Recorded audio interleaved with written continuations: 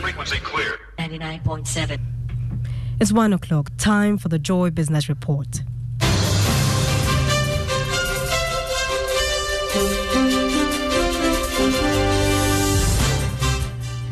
Government advised to bridge the tax gap by investing in existing laws rather than increasing and introducing new taxes, which burdens a few. We'll hear from the president of the Chartered Institute of Taxation, Ghana. And Public Utilities Regulatory Commission hopeful a stable economy will ensure a reduction in electricity and water tariffs during the last quarter of this year. Later on the Joy Business Van, we'll tell you about JA24 Foods, which is fast becoming a major supplier of quality honey across the country.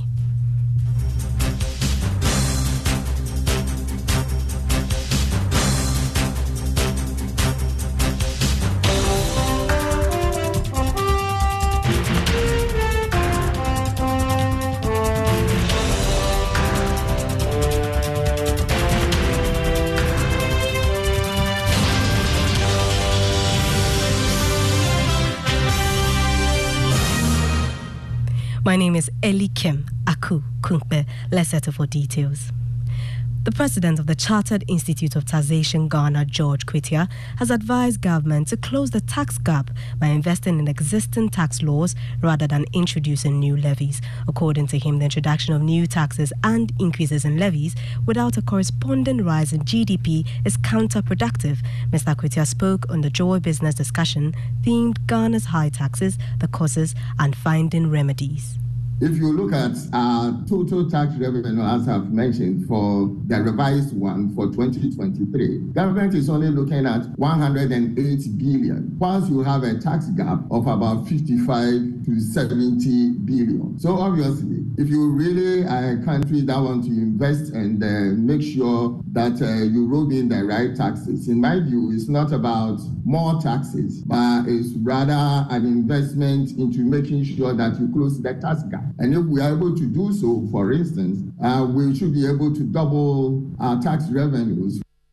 Speaking on the same show, economist at the Institute of Statistical, Social and Economic Research, ISE, Professor Charles Aka, said government must find a way of tasking the informal economy where much income is generated but unaccounted for. Did a small calculation by a barber, the barber I go to where I barber my hair. Yes. Yeah, and this barber has been there for more than 15 years since I've been living in Adenta. More than 15 years. When I go there, haircut is 20 Ghana cedi.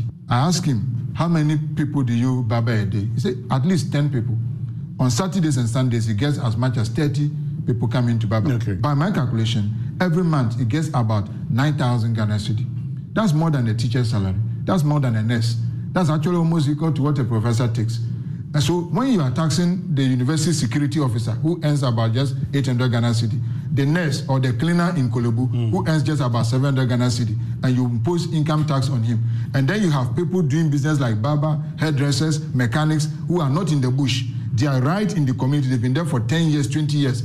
And you cannot raise, they are earning as much as 9,000 a month, 20,000 a month. Some of them count a lot, about 1 million Ghana cedi in a week. Economist at ISE, Professor Charles Aka. The Public Utilities Regulatory Commission says it is expecting a stable economy to ensure a reduction in tariff during the last quarter of this year. According to the Executive Secretary of the Commission, Dr. Ishmael Aka, an improved exchange rate and a reduced inflation will lessen the burden on households and industries. Mr. Aka spoke on PM Express. If the exchange rate, let's say, increase by, the change is about 10%. But at the same time, we have more hydro. And normally, historically, to the last quarter, we get more hydro. Then, let's say, inflation does not change. But gas price also remain the same. And it could be what we are getting from hydro, if it's too much, can help again moderate. So, yes, exchange rate is the most significant. But the changes in the other factors can moderate whatever increase or decrease the exchange rate may bring. So what we don't know, and that is done by Statistical Service and Bank of Ghana, is inflation and exchange rate. And I hope that it stabilizes or it doesn't change. As government takes prudent steps to improve technical and vocational education, some private institutions and civil society organizations have resolved to support the efforts. Group Head of Strategy and Marketing at Alliance Life, Na Adole Avevo, has reiterated the company's commitment to help the youth in TVET to create jobs. She spoke at the TVET event organized by Vision Spring and Alliance Life in Accra. And this particular project is supporting SDG 8, people with disabilities, and you want to really impact the youth. So really it's the youth. And who has the youth in TVET? You want youth that have the skills, that are going out there to work as well. So help them. They already have the skills, but what can they do with the skills if they cannot see? So help them see and put the skills that they've acquired through TVET to use. That is the end of the Joy Business Report. Please stay tuned for Joy Business Van after this break.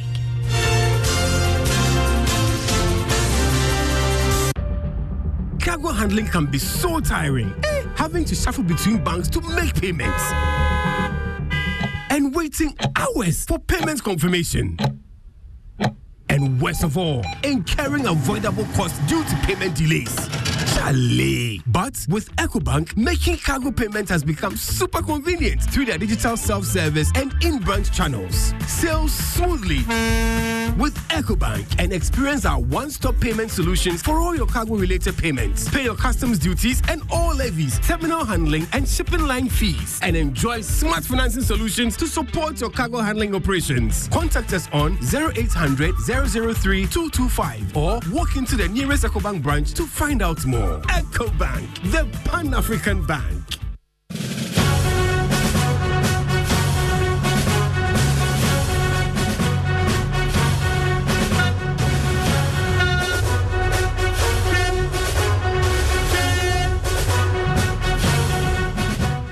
Welcome back to Joy Business Van, brought to you by EcoBank, the Pan-African Bank, and MTN Business. What are we doing today?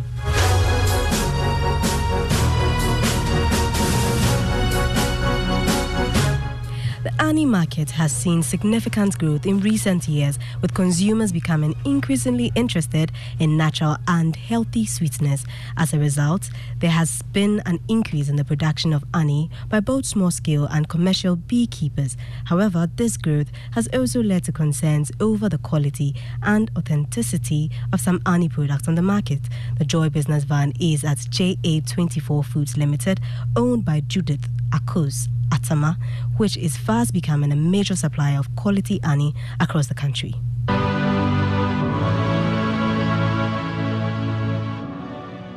After school, Judith Akos Atama decided to start her own business. She was introduced to bee farming and honey production. Judith decided to take it up, and today she's chief executive of a very thriving business which supplies honey to over 600 outlets across Ghana.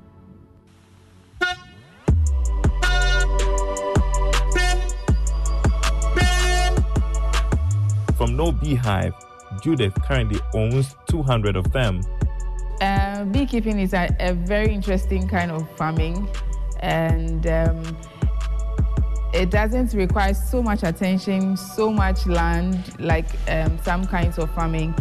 So if you are interested in beekeeping, you get a hive. The box that we usually see is called a beehive. You get it, you get trained, because training is very vital for you to get the yield that is needed for you to grow the business. And so once the training is done and you have your hives, you have your protective garments, and you have a space, preferably a place that is a forest area or has a lot of plants that can flower, because that's the main source of food for the bees, and that's what translates into the honey. Judith's collection of beehives are in the Volta and Oti regions. Once a hive is set, on the average, we harvest 2 times in a year. The peak season is usually in the dry season, December to March, and then around this time, so some people get to harvest. There are improved ways of harvesting as compared to what we were known or we had seen people of the old do, such that you don't destroy the honey or use smoke. So we don't use smoke. You can still harvest without smoke. You just have to know when to harvest, what time of the day to harvest, so that the bees don't attack you, and then you are able to harvest perfectly.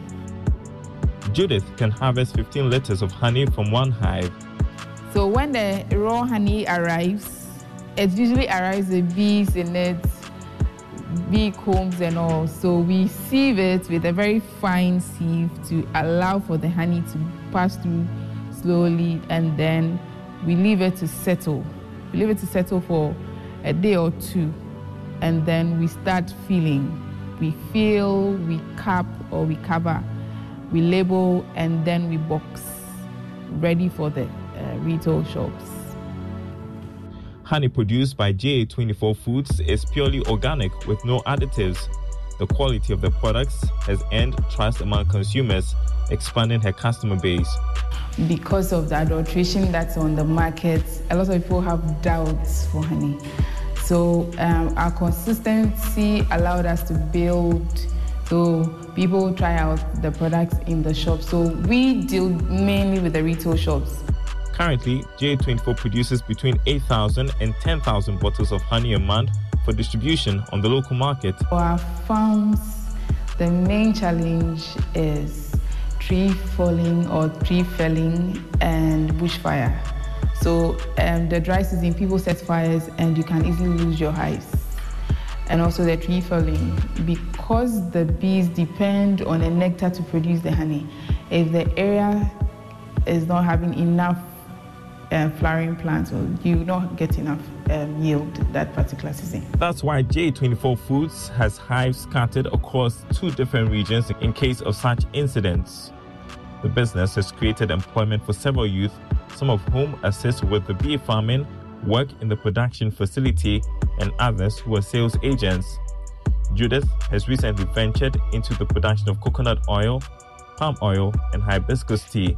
We want to reach every part of this country. That is the goal.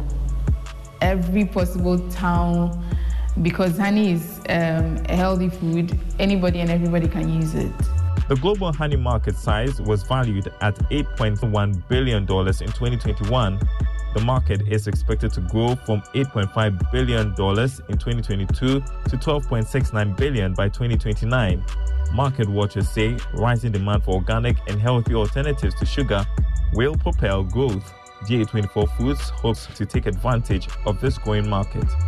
So we are looking more inwardly. We are trying Nigeria. We are working with some people outside the West African region as well to see how best we can get the products to them. Meantime, Judith continues to enjoy sweet success.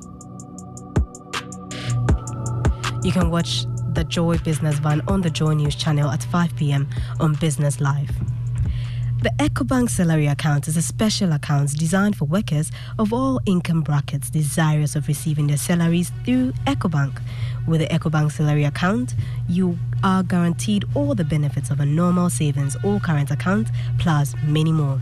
EcoBank Salary Account gives workers free life insurance cover of up to 10,000 Ghana cedis, a 24/7 access to cash and e-banking services, internet and mobile banking services, high interest on savings, no minimum balance, ability to save through the EcoBank Save As You Spend, a unique feature that helps customers to save and invest. Remember, the insurance policy covers death, permanent or temporary disability, critical illness, hospitalization, retrenchment, and more.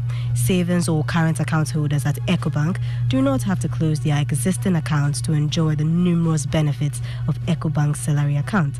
Just ask your branch to switch your existing account to the EcoBank salary account. Non-EcoBank account holders should approach any EcoBank branch and ask for the EcoBank salary account. Switch your salary account today and enjoy amazing benefits on EcoBank.